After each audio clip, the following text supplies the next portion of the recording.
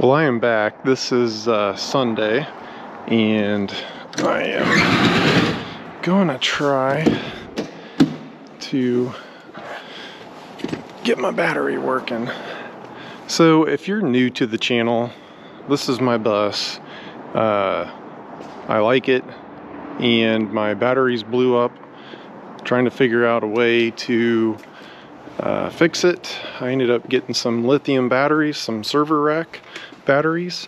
They've worked great, and now I'm trying to get this to work to start my Victron inverters. And so I've got this new battery up here. So I've got these two down below and this one up here. And what happens is when you turn your battery on, I've got some inverters over on this side, and they have large capacitors. I've got two of them running in split phase, and when you turn a battery on, what happens is it kind of creates a dead short, and so then it's like a huge spike, and so then the battery's BMS, it says, hey, it's too much current, shutting itself down. So this battery, the top one, is supposed to have a resistor in it. The bottom ones are too, but they didn't work, and so the top one was supposed to have it, and it didn't work.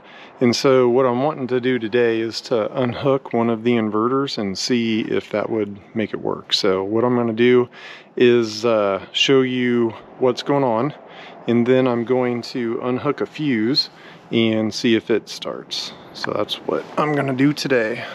So what we're going to do is, I've got this, this is my 12 volt, so it's turned off, and this is my battery system. So what I'm going to do is turn it on, and the battery will turn on, and the screen should turn up. So what I try to do is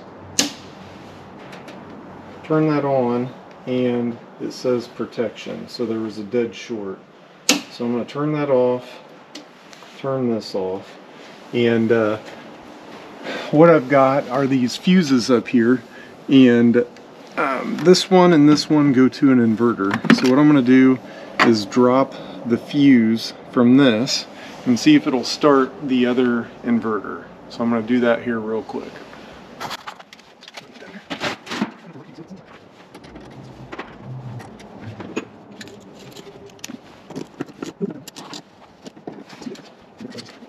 Yeah, good job.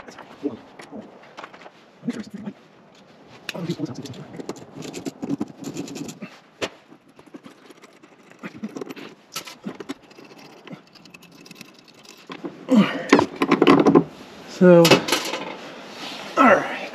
So you're filming? Yeah, it turned on. Alright, it's fine. So what I've got now is I'll turn this on, and we've got one inverter, and it's on. So it'll start one inverter, and I can turn the 12 volt on. So that's working.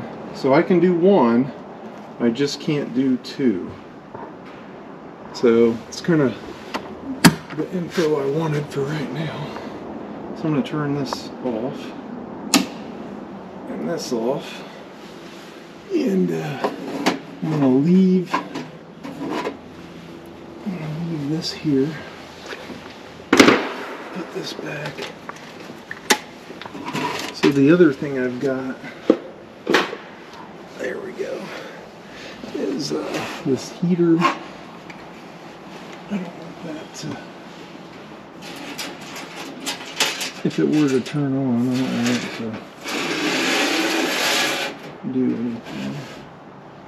Alright, so that turns on at 39 and turns off at 51. I'll just leave it right here.